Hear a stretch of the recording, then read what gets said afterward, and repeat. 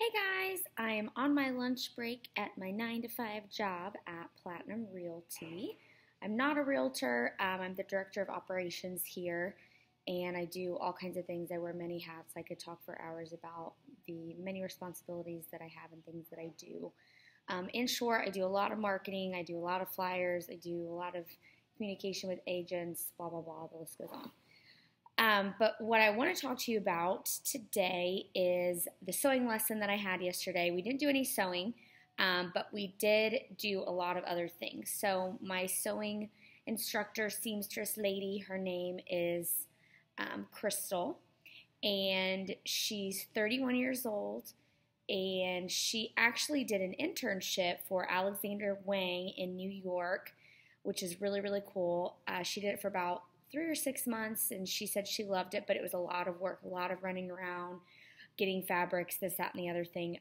So her experience was really crazy, but it sounds like it was a good one. So yesterday we met at Joann Fabric, and we sat down at the table where they have all the pattern books, and we picked out a Vogue pattern. It is kind of a simple pattern. It's on it, but it's really modern, so it doesn't really look like flowers. I'll have to post a video. I left the fabric at her place, but I did take a picture of it, so I'll show you a picture, or I'll post it or something. So what we did yesterday was we picked out the pattern, picked out the fabric, got a zipper, 3 little hook and eyes, which is how it's going to be fastened, and then we went back to her place, and we laid out the pattern, and we cut it all out, and she kind of explained the pattern to me. She explained sizing to me, which I had no idea. Because they don't come, so basically there's a wide range of sizes, obviously, and I'm actually a 12 or a 14, and what the fashion world and companies do is they kind of do basically they play tricks on people's heads, basically, and make them think that they wear a size 4 or 2 or a 6, when really in the pattern making world, you probably wear like a 12 or a 14. So apparently I'm between a 12 and a 14, which I'm totally fine with. Who cares? I know what my measurements are. I'm fine with them. I'm working towards my fitness goals, whatever, blah, blah, blah. So that was something really interesting. So when I have the pattern, I'll actually kind of go over with you guys what I learned from there. But we cut out the pattern pieces, which is this really, really thin paper. If you haven't worked with fabric or patterns before, it's scary because you feel like you're going to rip it or tear it or put a hole in it.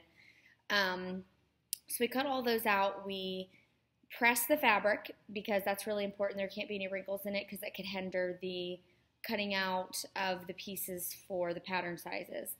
And then we traced on pattern paper that you can buy, we traced one of the patterns on the opposite side because that's how you have to cut it out. So it's very intricate, and I'm really glad that I decided to use Cristal to help me with my first couple of pieces, because I think I probably would have screwed things majorly up.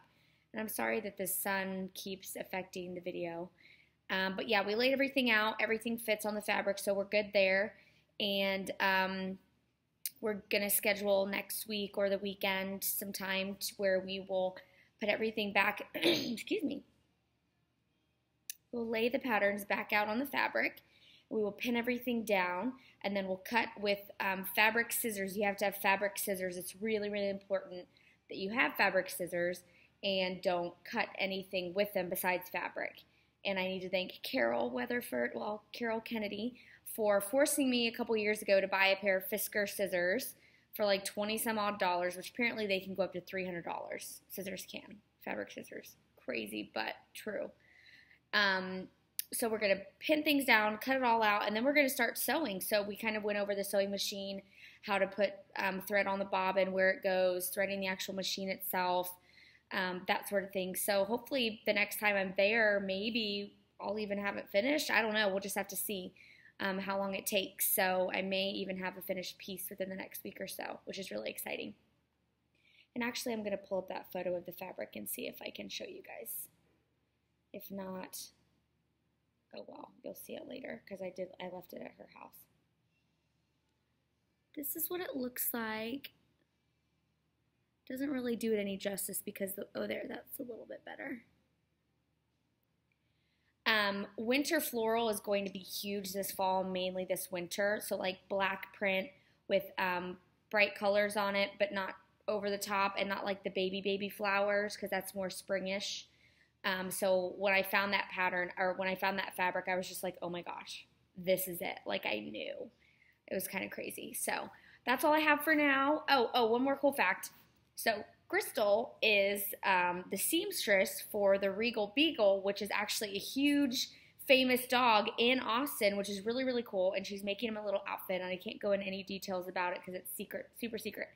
But just wanted to share that with you. I think it's just really cool that she's doing this. And we really connected, which I was happy with. I wanted to have someone that could relate to me, that knew my style, understood the pieces that I wanted to do, so we aren't making anything that's like not something that I want to make. I get to pick everything. So I'm really excited to show you guys the finished product, so definitely stay tuned for that. Have a great day.